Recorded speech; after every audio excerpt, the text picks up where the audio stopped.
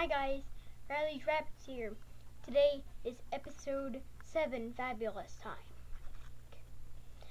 Today we are doing Five Nights at Freddy's series, and I'll share you my top 2 Five Nights at Freddy's series that I got up of. Okay, the first series is, let me read this.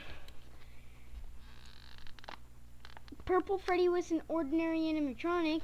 Then the purple guy came and turned him into a spring lock animatronic. He took the endoskeleton out, but some of the parts were still in it. So he could get away with the murder, and they would think that the spring lock animatronics would. And they wouldn't check Purple Freddy. So, that's my first theory.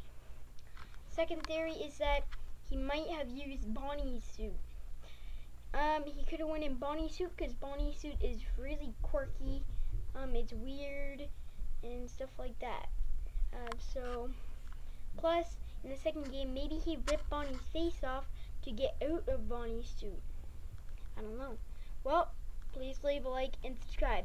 See you all in the next video.